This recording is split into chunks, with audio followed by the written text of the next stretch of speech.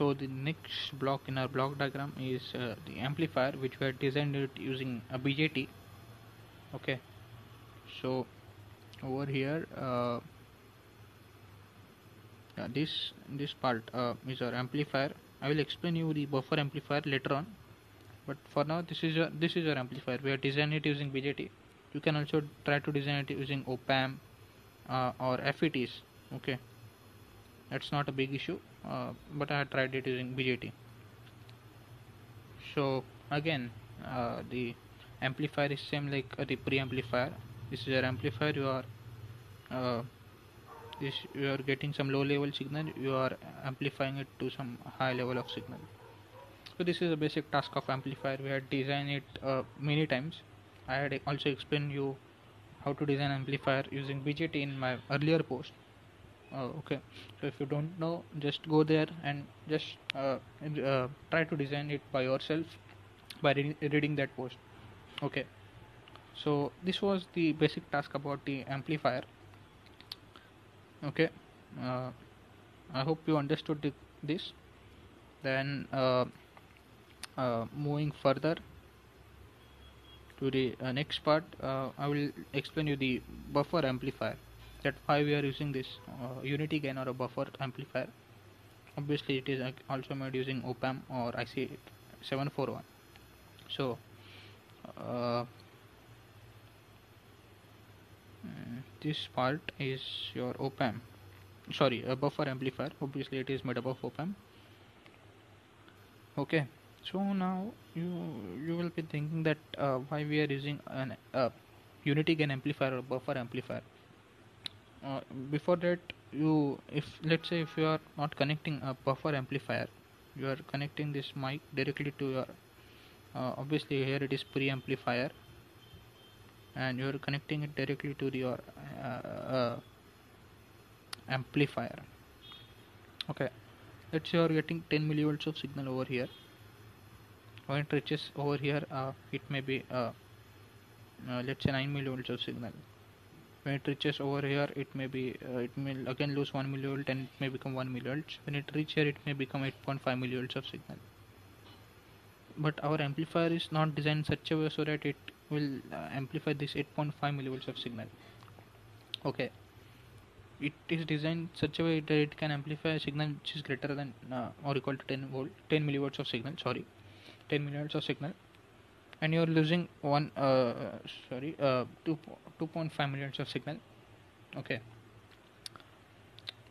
ideally it should pass full 10 millivolts of signal, but practically it is not possible due to resistance of this wire and all, and considering the temperature and all those factors, practically or technically. So that's why, to overcome this issue, what we are doing is that we are connecting this mic, and then we are connecting this to buffer amplifier circuit, then to the last part, not last, second last part, that is amplifier. What happens is that you are getting 10 millivolts of signal over here. Okay, you may get 9 millivolts of signal, you may lose 1 millivolt of signal. Okay, obviously due to resistance of wire and due to another some factors like temperature and all. But now what this buffer amplifier does is that it passes this 9 millivolt of signal here, so you would get 9 millivolts of signal at the input of amplifier. Now, although your amplifier is designed such that it will take signal greater than equals to 10 millivolts, but yeah, it can also amplify this 9 millivolts of signal very well. Not up to the mark, but okay, it can amplify it very well, and then it will fed to the speaker. So that's why, to overcome this issue, like earlier you were losing 2.5 millivolts of signal, but now you're just losing 1 millivolt of signal. So basically you're saving your power. Okay, you're saving your power. To save that power, we are using this buffer amplifier. Okay, so I will just write it. What does this buffer amplifier do? Okay, I just used it so that you can save your power. Okay, so we will just summarize in short.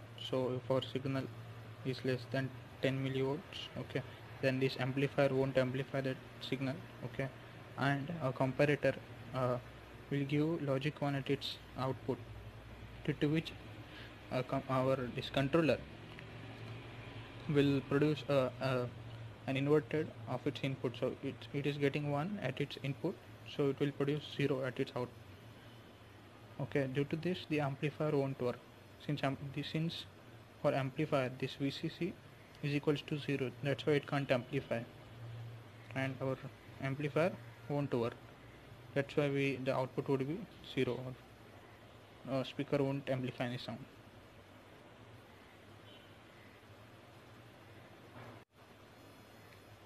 Now now if the signal is greater than equals to 10 millivolts, then this 10 millivolts, okay, then obviously the preamplifier will amplify the signal and comparator will give logic 0 at its output, due to which this controller will give inverted output, that is logic 1 at its output.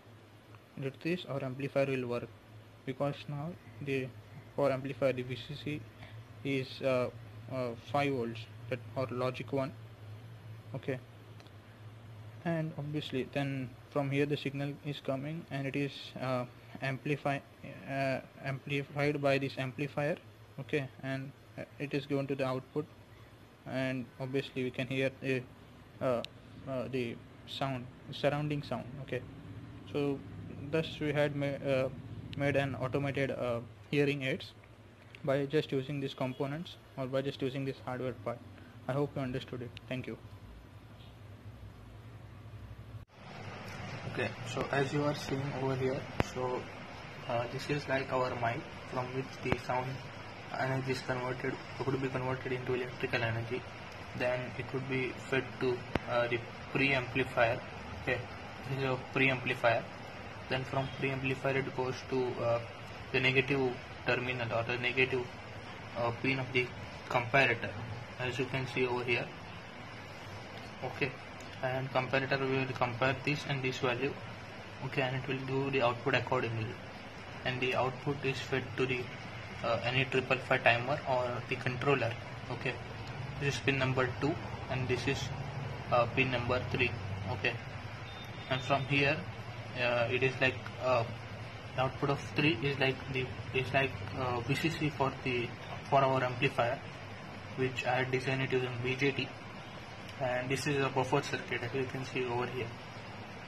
Okay, so I hope you understood this circuit. I had given this circuit diagram in the post, and the link of that post is in the description box. So please do visit there and read it, and also try to design it. Okay, so now I will try to run it. Okay. Okay, just a second. Okay, so now you are seeing that I am giving around 1 kilohertz of signal and 15 millivolts of signal. That means 7.5 millivolts up and minus 7.5 millivolts down. So when you add it, you will get 15 millivolts of signal. And see, this signal is the amplifier. This preamplifier is amplifying the signal, and it is giving 1.13 volts. That means I had said that I designed for 3 volts, but if you divide it by 2, so you will get 1.5 up and minus 1.5 down. So it is almost equal to 1.5, but it is not 1.5. And now when you see this value, comparator is basically comparing this value. Now this value, that is the value which is given to the positive terminal of op-amp, that is pin number 3, is high. See, it is 5 volts around, and the amplifier and the output of preamplifier is 1.12. So basically this 5 volts is higher than 1 volt. So that's why you are getting plus 5 or plus 4 volt at the output, or logic 1 at the output. Okay, and see here you are getting logic 1 at pin number 2. So that's why at pin number 3, since any 555 produces an inverted output to that of input, so you will get logic 0 at pin number 3, and that's why your op-amp is showing 0 volts. That is VCC of sorry, not op-amp. That's why your amplifier is showing 0 volts. That means the VCC for BJT is now 0 volts. so your the amplifier won't work. Okay, as you can see over here also. Just a second. Yes, see, yellow. Just a second. Yeah, yellow is our input signal. Okay, then this blue one um, uh, is the output of op-amp. Okay, uh, and now it is DC, that's why it is showing a single line. Okay, now then the red one is the output of any 555 circuit. See this red one, it is the output of any 555 circuit. Okay, right now it is 0. See, right now it is 0. The green, the red one, just a second. See, right now it is 0. Okay, and obviously the green one, which is over here, it is the output of this amplifier or BJT. Okay, this is going to the green one. So this is oscilloscope, and from oscilloscope we are seeing this. Okay, now let's say I will just look over here, the blue terminal and the red terminal and the green terminal. Okay, I will just drop it down, the variable resistor, and you will see the change in the signals. Okay, see over here. This is what I wanted to show you. Your amplifier is now amplifying this signal. This green signal is basically represents that your amplifier is amplifying your signal. This yellow is your input signal, and green is an amplified signal. That means your yellow signal is amplified. Okay, that means the 10 millivolts of signal is amplified. Okay, and this blue signal represents that your op-amp is getting a positive and negative value. See over here, it is getting positive and negative value. So that's why this blue line represents positive. Okay, see this blue signal, it represents positive and negative. Okay, I had designed this any 555 circuit such that even if it receives negative value for a few microseconds as well, then also it will produce a positive at 3 volt terminal for around 1 second. That means you will get pure DC.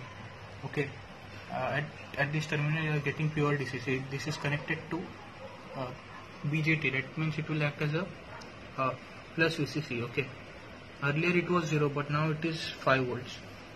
Okay, see this, and your amplifier is also amplifying the signal. So this means that our circuit is working, our simulation is successful. I hope you understood this. Now see this, when I am giving 1 millivolt of signal. Okay, then also my amplifier is not working. See, the amplifier is getting 0 volts.